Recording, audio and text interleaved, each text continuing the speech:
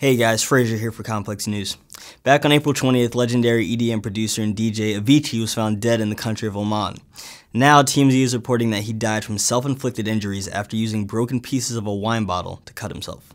Last week, Avicii's family released a statement that suggested that he died from suicide.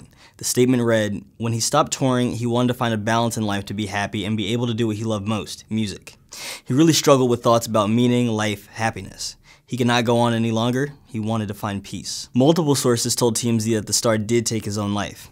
One source said he used a shard of glass that caused massive bleeding. Two additional sources said that the glass came from a bottle that he broke.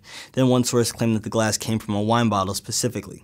Two sources have said that Avicii cut himself on his neck, and one said the injury was on his wrist.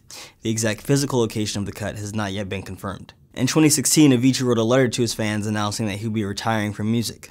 While the letter alluded to the idea that he wanted to explore other interests, he continued to release music. Avicii was, by most accounts, a heavy drinker and had described himself as a, quote, dependent on alcohol in a 2013 GQ profile. Before his death, he was reportedly talking about a new project with Geffen Records president Neil Jacobson. If you or someone you know is in crisis and needs help, call the National Suicide Prevention Lifeline at 1-800-273-8255.